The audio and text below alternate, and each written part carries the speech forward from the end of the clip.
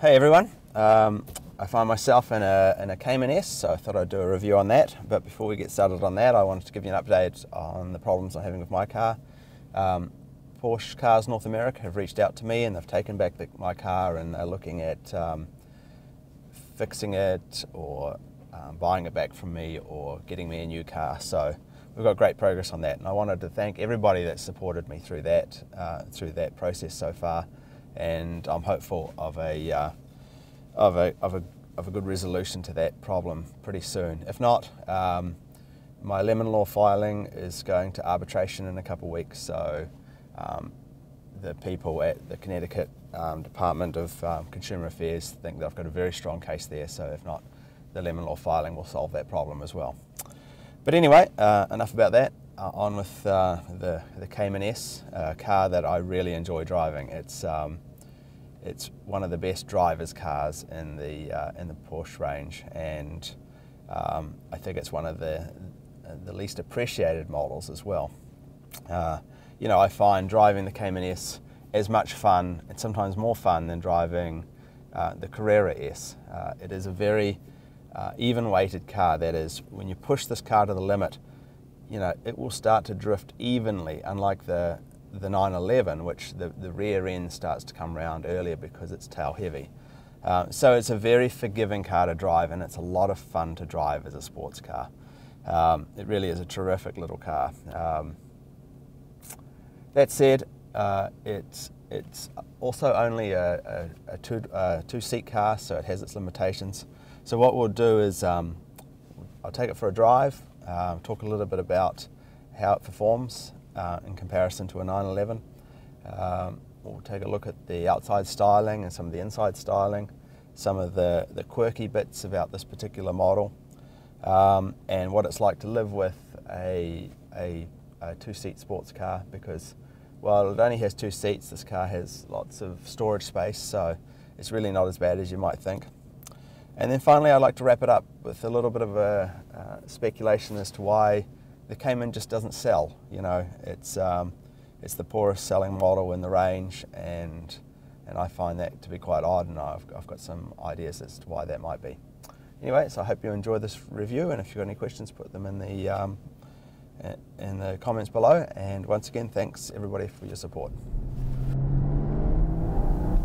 So on with the driving, and as I said before, I love driving the Cayman. It's such a responsive, predictable sports car to drive. What's it like compared to the 911? Well, I guess it's a bit like making out with your girlfriend's sister. A lot of it's the same, but there's enough differences there to make it exciting.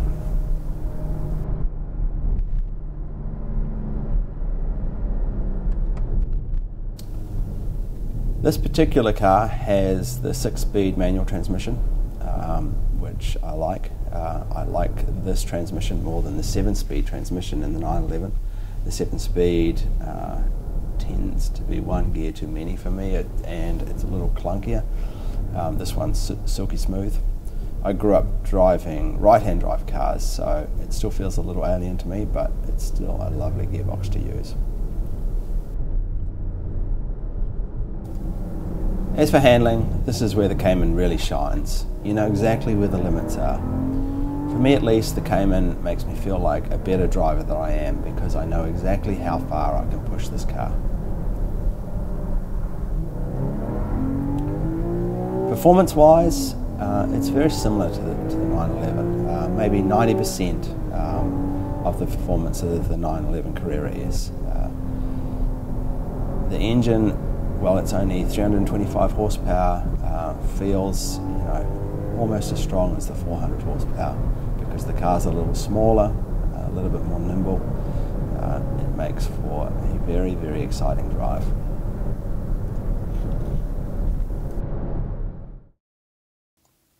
And on to the exterior styling. And this new 981 model really looks sharp to me. They've really done a great job. I think it's a real step up from the previous model, which I thought also looked good. To me, it looks a little bit like a shark. I'm not sure that I would get it in this colour. This colour makes it look a little bit like a Ferrari California, if you ask me, which I guess I shouldn't say, but yeah, it really is a beautiful car from the outside.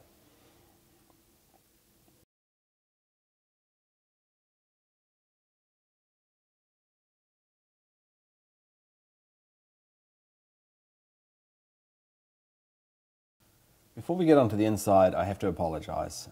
This car came from the dealer in a disgusting state. It's like the men's room at a Denny's restaurant. I cleaned the outside, but I just didn't get a chance to clean the inside before I did this review. So don't knock the car for being a bit untidy on the inside. That's my fault for not getting time to detail it. The centre console is exactly the same as the 911. A very simple, straightforward layout. I like it. The dash is what I consider the small car dash. It's shared between the Cayman, the Boxster and the new Macan. It's missing the 2 extra pods on either side, which isn't a big deal because that information can be replicated on the multifunction pod. The only thing I find a little annoying is the fuel gauge moves up to the top of the multifunction pod and can sometimes disappear on some screens. There's a very shallow storage compartment armrest, just like on the 911, with a 12-volt outlet inside it. And then up here behind the seats is a pretty decent sized shelf where I guess you could put your coats or some of your shopping, or I don't know, your baby, I guess. I don't know, whatever you people put on shelves this size. Because it's a 2-seater car, there is a limit to how far back the seats will go or recline. I'm 6 foot, and with the seat as far back as it will go, I can just reach the steering wheel. So I guess this car's going to be big enough for all but the giants amongst us.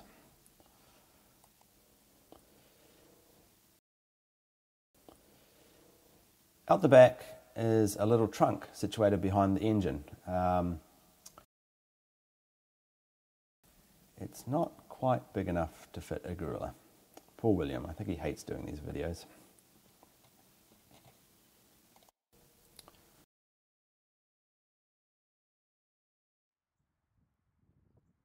Luckily, up the front is an even larger trunk, or frunk as they call them. And this one is a lot more capacious. It can easily fit a gorilla, maybe even 2. So finally, let's take a moment to talk about why doesn't the Cayman sell? I hadn't really realised how poor the sales of the Cayman were until the other day. I was in at a dealer and I was looking around a showroom floor which had 25, 30 cars on the floor, and they only had 1 Cayman. And I asked one of the sales guys, how come you only have 1 Cayman on the floor? And said, oh, you know, we normally have 1 or 2, but we don't stock that many because they just don't sell. And he's right, I looked into it. It's the slowest selling model within the Porsche range by a considerable margin. Especially here in North America, it is a very, very slow selling car, just a trickle last year. And that surprises me because it's such an excellent car, and within the Porsche range, it's a bargain. And I have 3 theories on this. The first one being, obviously, it's a 2-seater car, and that certainly rules it out for a lot of people, although I think most people that would buy this car would have it as a second car anyway, and being a 2-seater car would be less of a problem. The second theory I have is, you know, its sibling, the Boxster. How many cars can you think of that the convertible version of the model is cheaper than the hardtop? And that's certainly the case with the Cayman and the Boxster. And I'd be certainly tempted to get the Boxster so that I had the convertible for less money. And so I'd say a lot of people would make that decision as well, where, you know, if you're going for a 2-seater sports car, you may as well have the convertible one as well. But mostly, the real reason really is, and it comes down to a comment that one of my colleagues made to me the other day when they saw me driving this car. They said, oh, Nick, I saw you driving that car. Is that the model that people that can't afford a 911 get? And that comment kind of annoyed me because it shows what people that really aren't car people think about the Cayman. They think it's the downgrade, it's the model that for people that can't buy a 911 but still want the Porsche badge get.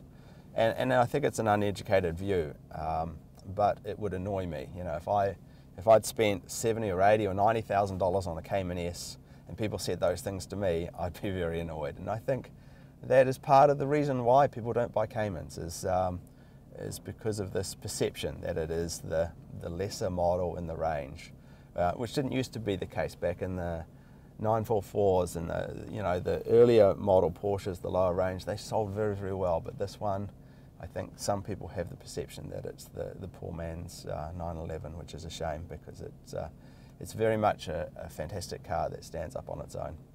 So anyway, that's my theory on it, and I certainly think that anyone considering buying a Cayman S should ignore those idiots and go ahead and buy one anyway. It is a fantastic sports car.